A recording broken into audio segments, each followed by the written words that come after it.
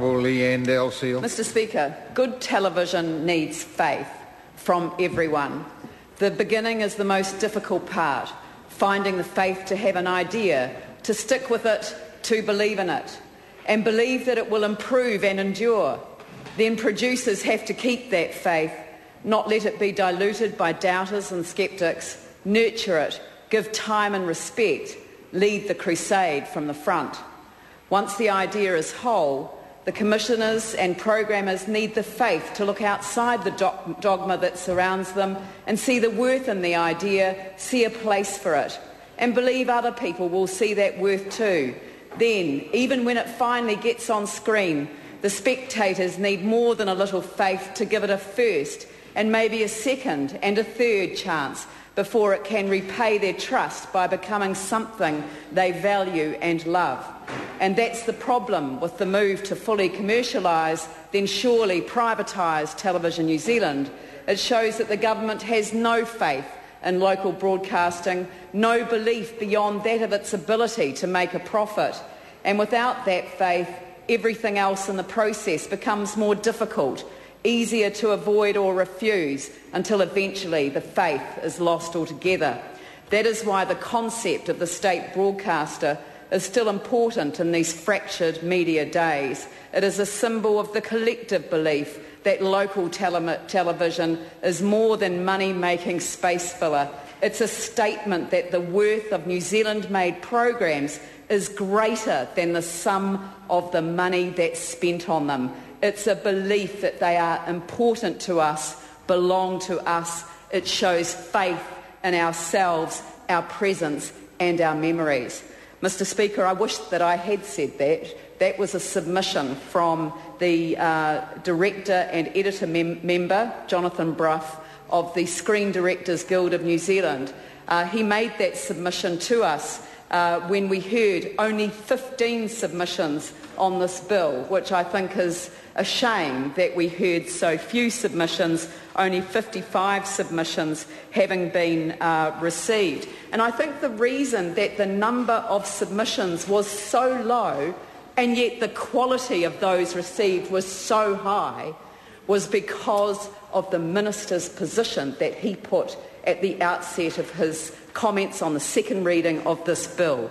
Essentially, the National Government have told the people of New Zealand that it is irrelevant, that their views and input into the development of the charter that we had in place is irrelevant. They, in fact, were progressing this piece of legislation as the charter itself was being renegotiated with the people of New Zealand. It is an absolute affront to democracy, this piece of legislation, and I'm proud of the fact that our party has taken a principled stance to oppose it, and oppose it we will.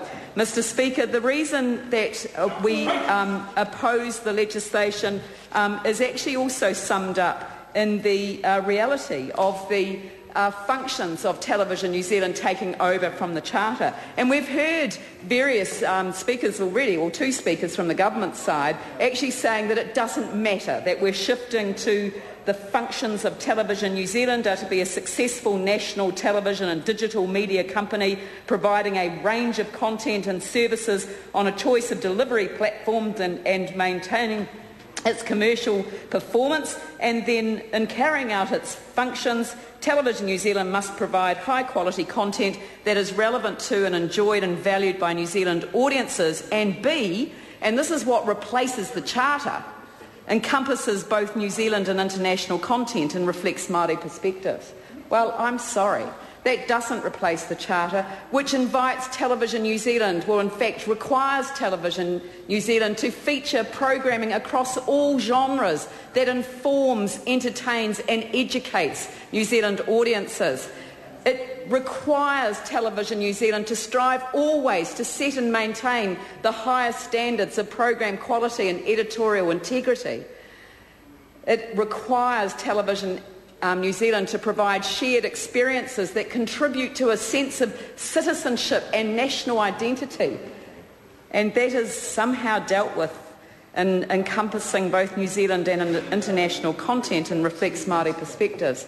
And then and this is the replacement for Reflects Māori Perspectives. This is what it's replacing. Ensure in its programs and program planning the participation of Māori and the presence of a significant Māori voice. That's what Television New Zealand has to do under the Charter, and now they simply have to reflect Māori perspectives. Mr. Speaker, that is an embarrassment in this day and age, especially with all of the debates that we've had in this Parliament around issues relating to Māori, and I suspect that the Māori Party will be condemning this bill when they make their contribution to this debate. Then the Television New Zealand Charter goes on to require that Television New Zealand feature programming that serves the varied interests and informational needs and age groups within New Zealand society, including tastes and interests not generally catered for by other national television broadcasters. Well, I don't see that at all in this particular set of functions, or its reference to its functions under the bill in front of us. And in fact, I just find it rather interesting, because the SPARTA made a very interesting comment in their submission, which is the current proposed wording of the bill means that there is neither obligation nor commitment to the commissioning and screening of New Zealand local content. Encompasses both New Zealand and international content, does not mandate any actual commitment to significant local content. Given that international content is cheaper to purchase and those relationships with providers of offshore programming are contractually ongoing, there is little or no need to legislate for the purchase of international products. And that's a very good point. It's not as though, if that was not written in that legislation, do you think that Television New Zealand would stop buying international content? Of course they wouldn't. It's local content that this legislation should be protecting, because it doesn't happen just as a matter of course. It happens because there is a commitment to it. And a number of countries, of course, have quotas where, in fact, those concerns are able to be addressed. Then it carries on to say that there has to be a maintenance of a balance between programs of general appeal and programs of interest to smaller audiences, seeking to extend the range of ideas and experiences available to New Zealanders. Television New Zealand has to play a leading role in New Zealand television by setting standards of program quality and encouraging creative risk-taking and experiment. It has to play a leading role in New Zealand television by complying with free-to-air codes of broadcasting practice, in particular any code with provisions on violence, and it has to support and promote the talents and creative resources of New Zealanders and of the independent New Zealand film and television industry. And that, Mr. Speaker, is another point that was made very strongly in the SPARTA submission. Basically, it says that a clear commitment to commissioning and screening of local content is imperative to the stability of the independent screen production sector. And I don't think that anyone could actually put that better. I think that is absolutely the problem in a nutshell. And in fact, they go on to say that it was ironic that at a time when the importance of the film industry is being recognised and supported in New Zealand, well, I saw the National Party bend over backwards to change the law of this country in order to support the film industry, or that was the pretence that they used on that particular basis. But here we are, exactly, we've got large budget grants available for our film industry, and yet the bill that we have in front of us can effectively undermine and remove support for the backbone of the film industry, which is the independent television sector.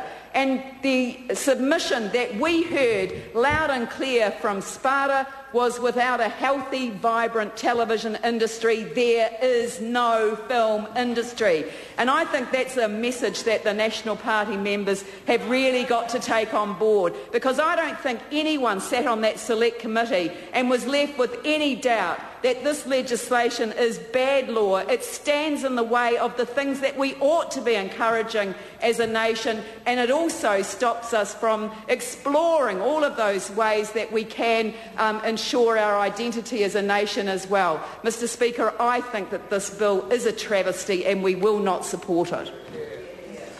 I call Sue Kedgley.